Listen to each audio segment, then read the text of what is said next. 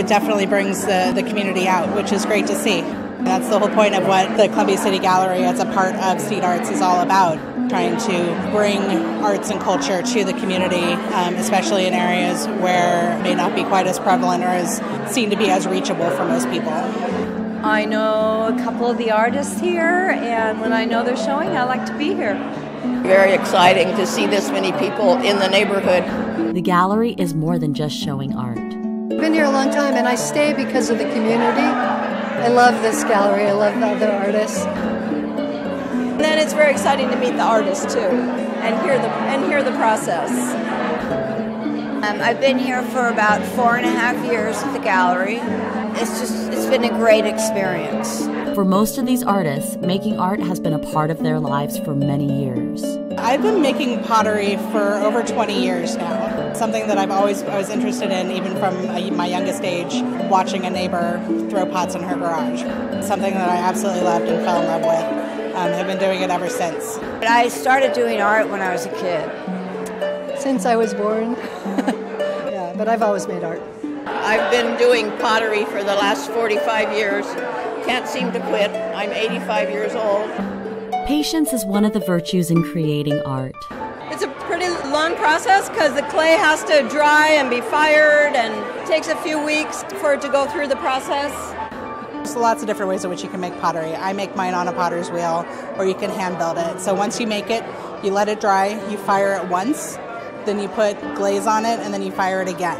So it's a multi-firing process. We fire for anywhere, depending on the type of kiln, from 50 hours to 5 days. Some of the excitement of creating art is sometimes you don't know what you're going to get. Wait a few days for the kiln to kill off and then see what you get, because it's a totally serendipitous approach to firing. You have no idea what you're going to get until you open up the kiln and see how it came out. Combine what I call accident and intention. So I use different parts of my brain when I paint, and some of the time I really just try to let something happen, and then I get back and think about it, and I may change it, and then I'll just do some other wild stuff. So my painting is a combination of letting things happen and then getting more methodical about it. This artist takes a unique approach to her work. I go to junk stores, I go to reuse stores where people tear down their homes and bring in everything from door hinges to all kinds of stuff. Some of these things I don't even know what they are, but they're so cool looking. It's really fun. As we all know, art can be subjective, and different interpretations are welcomed by the artists. Once I put it on the wall and walk away, the person who comes along gets to make of it what they do. Storytelling, basically, and you're seeing the story that you want to see. If a piece resonates with someone, it may not be the intention that I had. The reason that I made it might not be why you like it. Like many things in life, it's never too late to start something. I do have a master's degree in ceramics I got when I was 48. I didn't finish my bachelor's till I was 40. And I didn't know I wanted to be an artist till I was about 38. I've been doing it seriously, professionally for probably 15 years. I was a graphic designer for 30-some years. At each show, the gallery invites a guest artist or group and gives them an opportunity to show their work. The guest for this show is Path with Art. We provide arts engagement opportunities to adults that don't typically have access. It's just nice to have access to materials and then be around other folks who are creating also. Allows me to work with certain mediums that I wouldn't really be able to do on my own either. And a lot of times, in order to get access to these sorts of things, it costs money.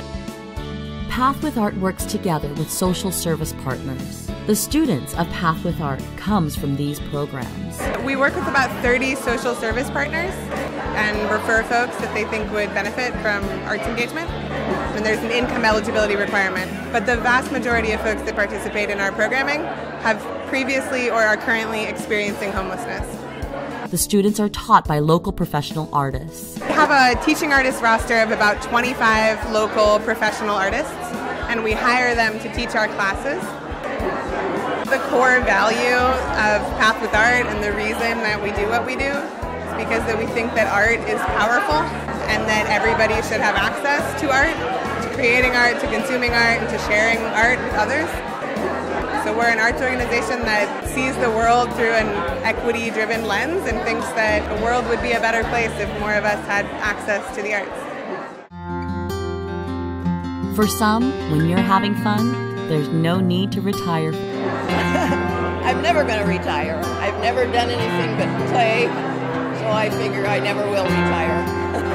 I love what I do. I can't seem to quit. I have a good time. That's the important thing.